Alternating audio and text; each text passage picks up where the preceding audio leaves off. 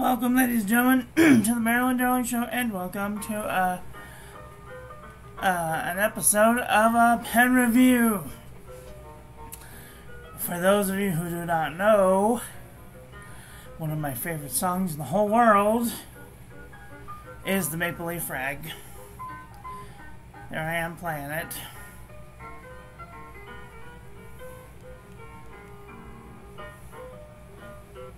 Anyway, so I saw this on AliExpress, or was it Etsy? I saw it on Etsy, and I said, oh, I love that color and I love that pen. So I had to buy it. So today we're going to do a review of this pen. We're going to talk about the parts and features of the pen. We're going to do some size comparisons, provide a writing sample, and then I'm going to tell you what I like and what I don't like about this fountain pen. Hi Chris, how are you? Are you having a nice day? I hope you're having a nice day. So let's get into this fountain pen. Let's give it a look over. This is a beautiful red. The cap is very sparkly, and it's got maple, like gold maple leaves all over it. I'm sure they're not real gold maple leaves, but on the cap finial there is this embossed maple leaf, and the cap band that leads to a clip that is very, very stiff and unusably stiff. So I would not use that. The cap tapers up ever so slightly to another cap band that reads, now I'm going to have to scoot you guys way in because I'm not going to be able to see it. It says 1-1 Hongdian N8 LT Limited Hongdian. Okay.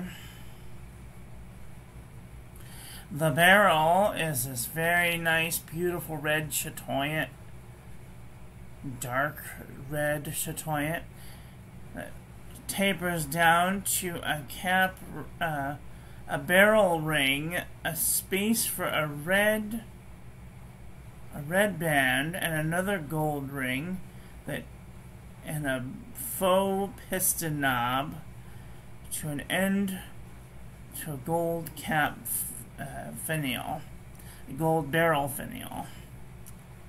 Alright, the pen unscrews in 1 and about a half turns. Inside of the cap is a plastic liner that goes all the way up, which should support for adequate closing off of the nib. I don't see any knurling in there to push the cap directly onto the grip section, but there is like a very satisfying, maybe not so satisfying, but alright, let's take a look at this nib. That nib is gorgeous. This is kind of like a rose gold color nib. It's a steel nib. It's got this flowery thing on it with a round breather. It's like a triangular breather hole. Let me see, I'm going to take the light off just for a second so you guys can see the breather hole.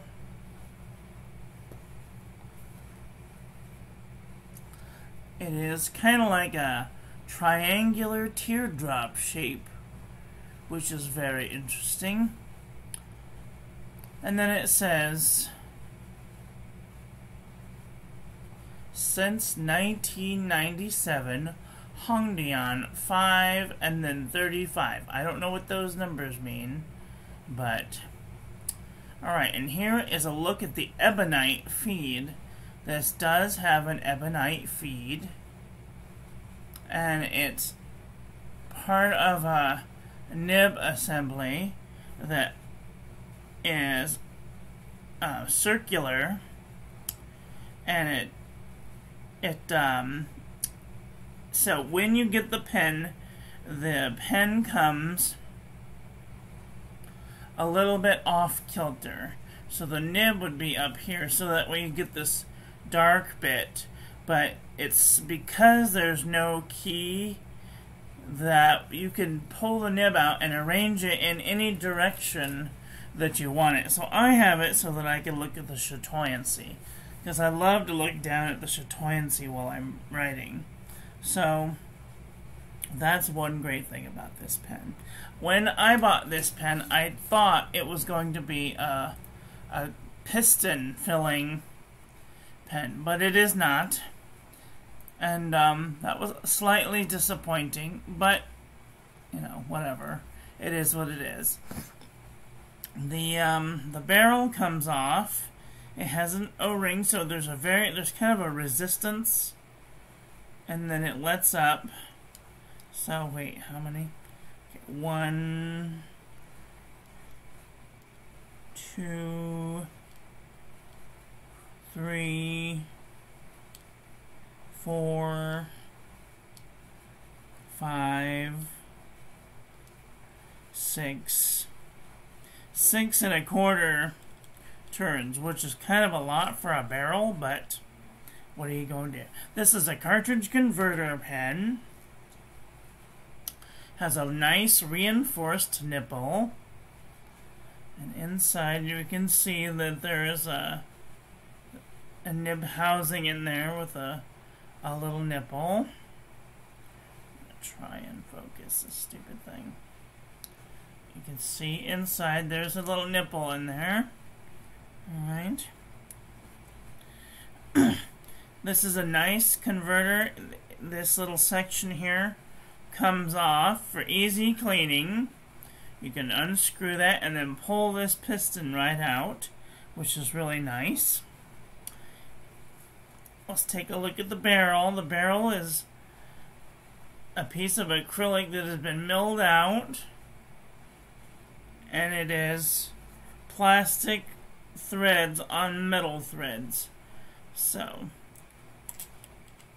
that may be something to consider. When I bought this pen, I thought it was going to be a piston filling pen. It is not. I totally thought that this was going to be a piston knob. It is not. So when you buy this, this is a cartridge converter pen only, just so you guys know what you're getting yourself into.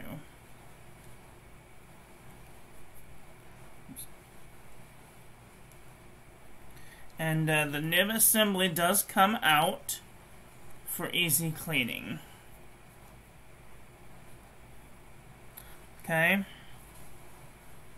I'm going to get all inky today. Oh, Chris, your package is... Are you still here? Chris, your package is ready. I'm going to send it out tomorrow. I can't do it today because I'm very busy. But I'll get it out to you tomorrow, and I'll take all of the cards and everything that I have to put out. And I will... But it's all ready to go. I just have to walk down to the post office. I've been so busy. I have this half of this week off, and I feel like I've run around like a chicken with my head cut off. Anyway, rambling on. Okay, let's do some... Shit. Let's do some measurements, shall we? Let's do some measurements and some size comparisons. Okay.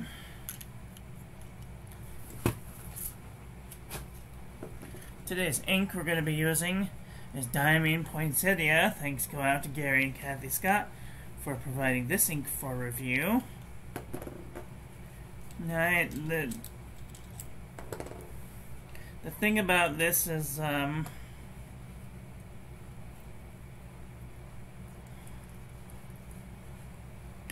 this ink is really, really good match for this pen, and we're gonna do a review of the ink after this.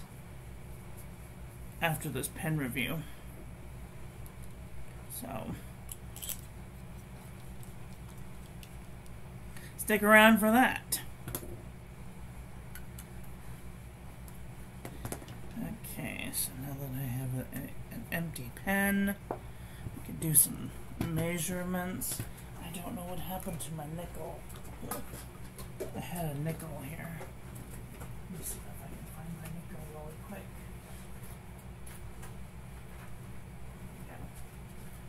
Yeah. Alright. So, a nickel is 5 grams. For those of you who don't know, this is just your ordinary nickel. 9.3 grams, so it's about 0.07 of a gram off. So that's 30 grams, 30.8, so almost 31 grams. That makes it 6 nickels. Just the body alone is 17.8 grams. That's 3 nickels and a penny. And then just the cap is 12 grams. That's 2 nickels and a penny.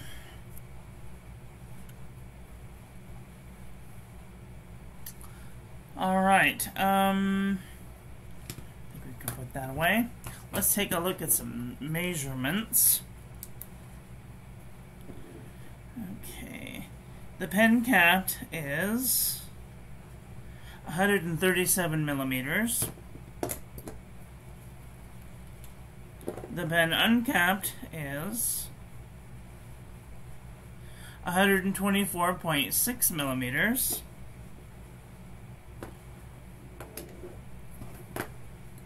The cap by itself is 153 millimeters. No, I'm sorry, just 53.3 millimeters. Okay. The grip section. Uh-oh. That's not what I wanted. Oh, oops.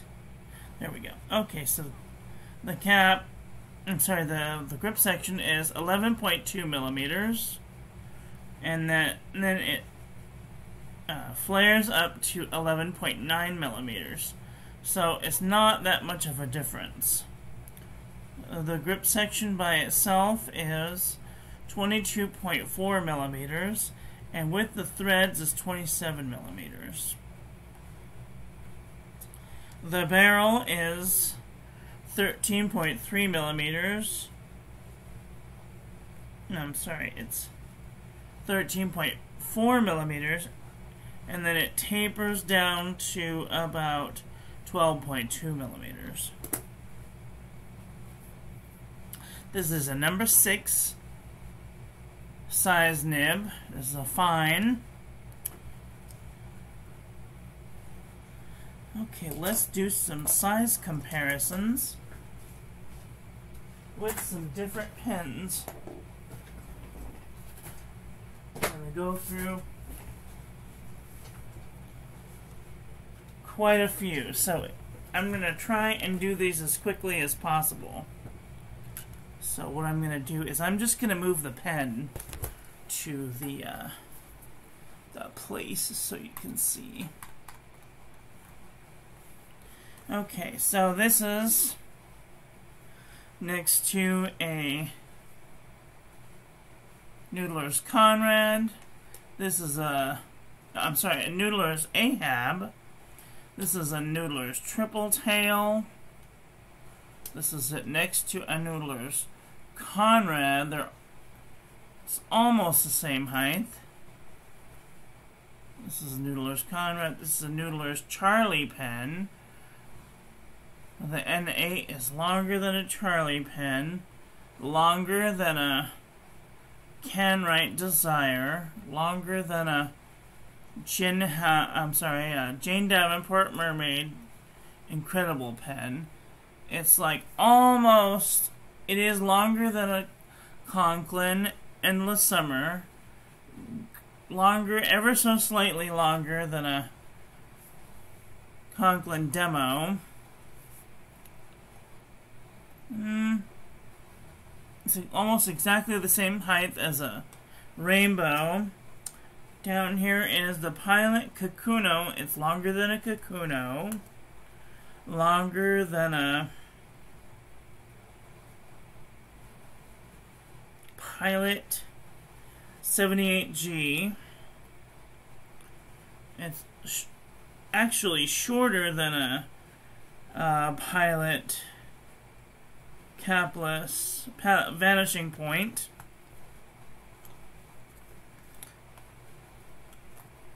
It's longer than a Jerbon pen. It's not a pocket pen. This is a Pilot Petite 1.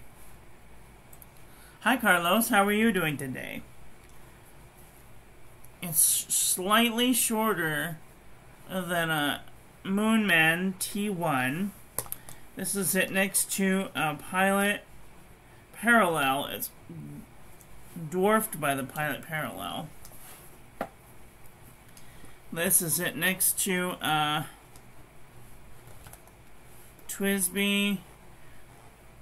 It's slightly longer than a TWSBI Eco. Slightly shorter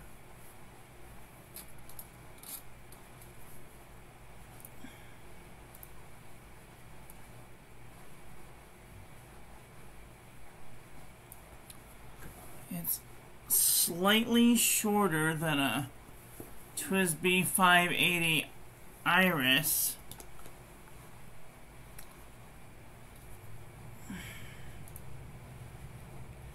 It's shorter, it's longer than a Go. It's almost the same height as a Swipe. This is a Urin 401. It's almost the same height as a 401. It's longer than a Jinhao 992. It's almost the same height as a Jinhao 599. This is a Literati desk pen, and it's like almost 4 inches shorter than a Literati desk pen. This is a Lombatau 3059. It's shorter than a 059, but it's almost the same height as a Wingsung 3008. This is a Fugilang 902. It's the same length. It's almost the same length as a Jinhao 51A.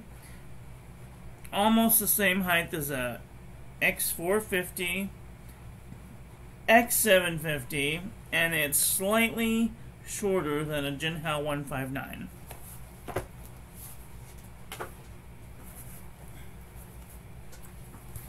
Alright, let's see. This is a Noodler's Nib Creeper. It's shorter, it's longer than a Nib Creeper. Almost the same height as a Kaigaloo 356. It's almost slightly taller than a Pilot 912. It's the same height as a Pilot Falcon, the same height as a Lamy Safari. It's slightly shorter than the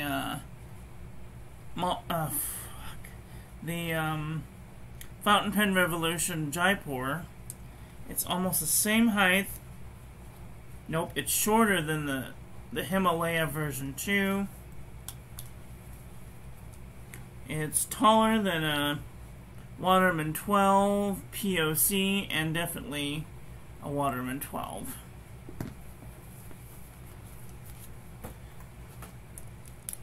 This is it next to Fountain Pen Revolution Himalaya version 1, almost the same height.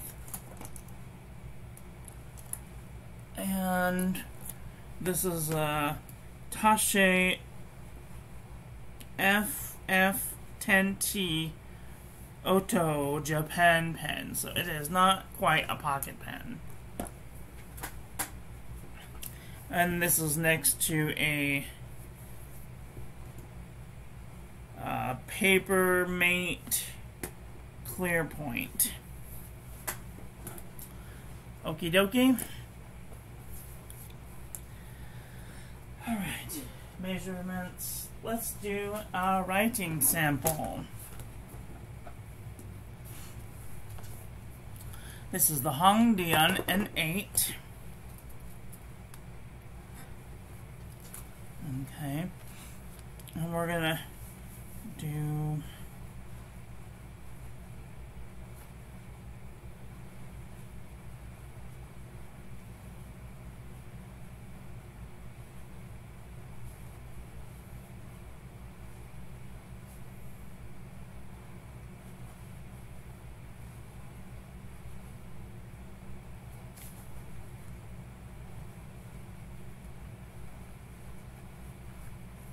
and the ink in this is diamine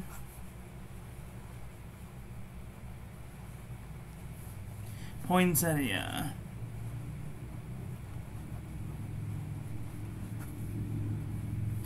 Alright, now we're going to do the Pierre Gustafson test.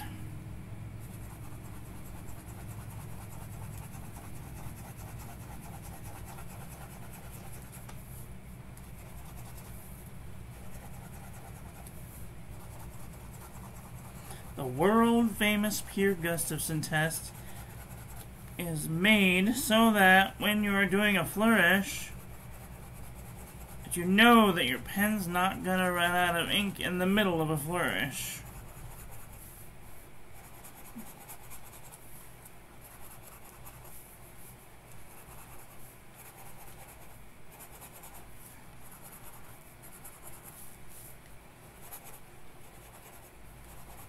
Uh-oh.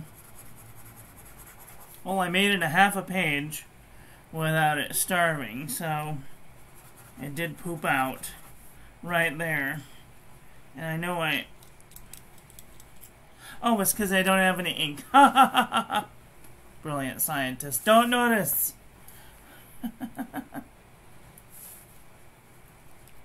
You're in the train. What train are you in?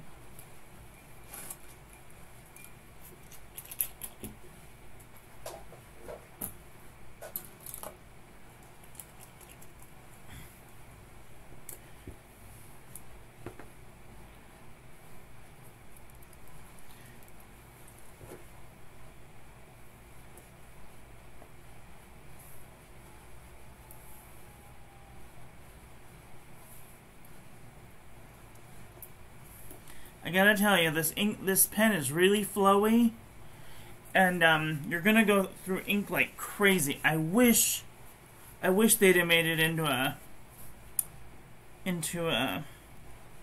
piston with more ink capacity.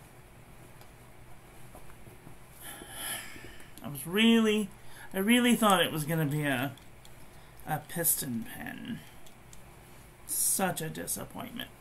So now that I have ink in here, give it a couple of shakes, and it's ready to go again.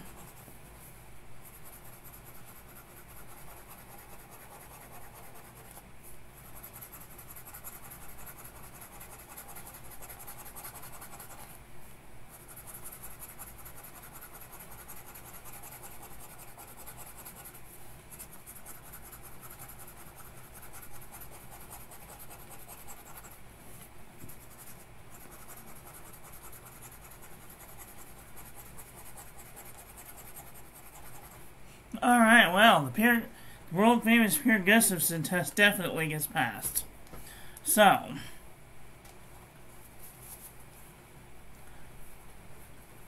now I'm going to tell you what I like and what I don't like so much about this fountain pen. Let's talk about the likes. I like the look.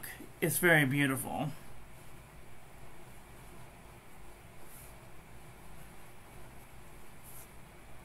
The price, let's see, if I had to do it all over again, I don't know that I would pay the price for this pen. Let me see, how much did I pay? No.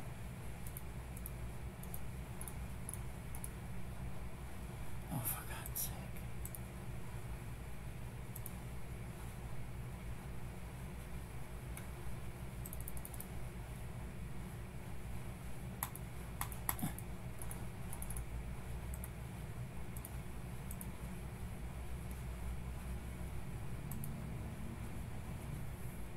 Okay, the pen was $29.80, which is a really good price for the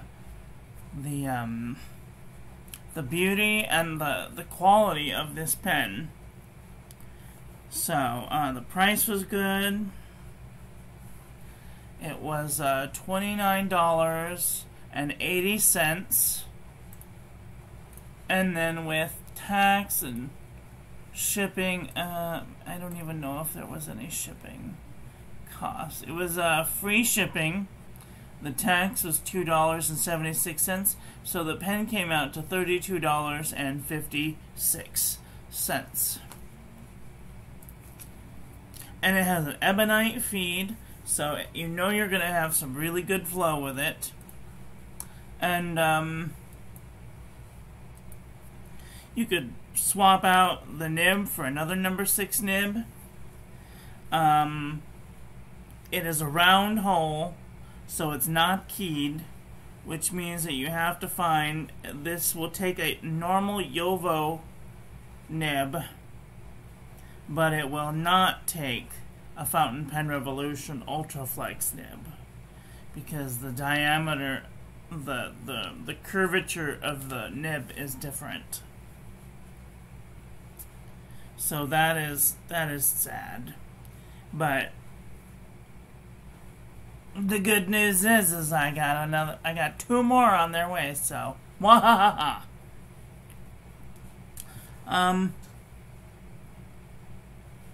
Okay, likes, a beautiful price, smooth, well,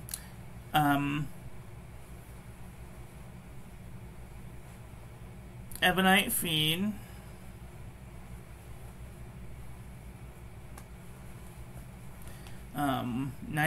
Keeps up with pure Gustafson.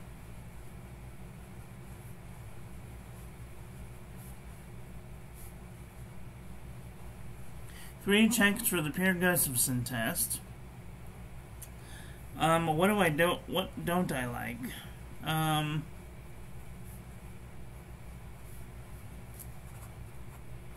What do I not like about this fountain pen? It came scratchy. Almost unusably scratchy. So I take my little emery board here, and I use not the 1 or the 2 or the 3, but I use the 4, and I just do a couple of lines like this, and then I smooth it out real good on the smoothing polish side, several strikes with that, and then that makes it really buttery smooth. So after smoothing,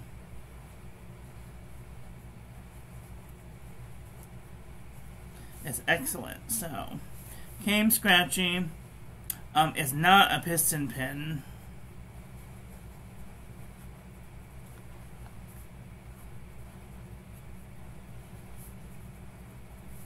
So I wanted it to be a piston pen so bad, but it's not.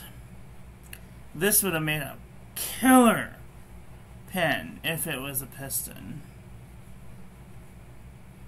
So, Hongdian, get on it. Use this beautiful chatoyant resin. I mean, it's just, you could stare at it for hours. Every time you look at it, there's like a different crevice with beautiful shimmery glitter in it. It's so beautiful.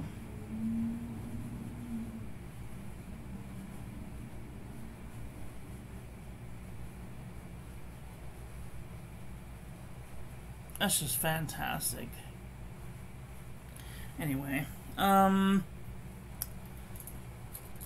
it took a long time to get to me. Almost a half a month. Let's see, when did I get this? I got this on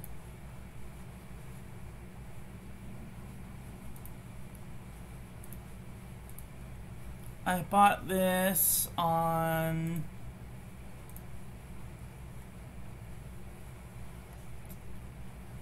the 10th of October, and I got it yesterday. I got this on the, so the delivery took almost 20 days. Almost 20 days to deliver. That's quite a long time.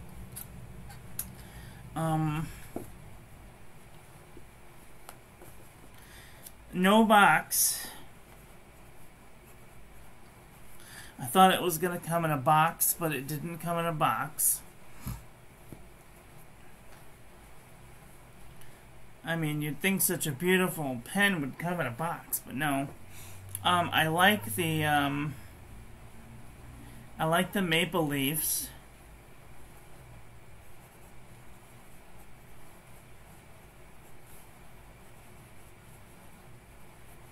Motif.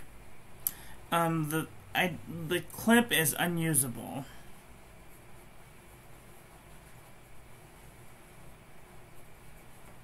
I mean, you could get it in, but it's gonna be a struggle. Yeah, no, it's not going in.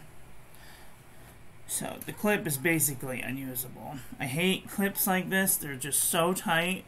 There's no room to put anything. You can't slip it on in. You gotta use your fingernail or some sort of device to get it away from the body, just so you can slip something in there. That's not good.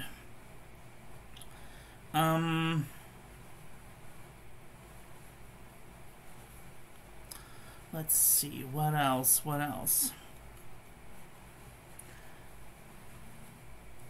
I already said the flow is good. 3 checks for the flow. Other than that, I can't really think of anything that I don't like or that I like about this fountain pen. So, what did you guys think of today's review? Are you thinking thoughts about getting a Maple Hongdian N8 fountain pen? Let me know in the comment section below. That is all for today. I want to thank you all for watching. I hope that you guys enjoyed this one. I hope that you learned something. Please share this video with your friends. Follow me on social media. Like, comment, subscribe, ring the little bell. Make sure it's set to all so when I upload new content, YouTube notifies you, and I will be back very soon with another video. So, take care until then.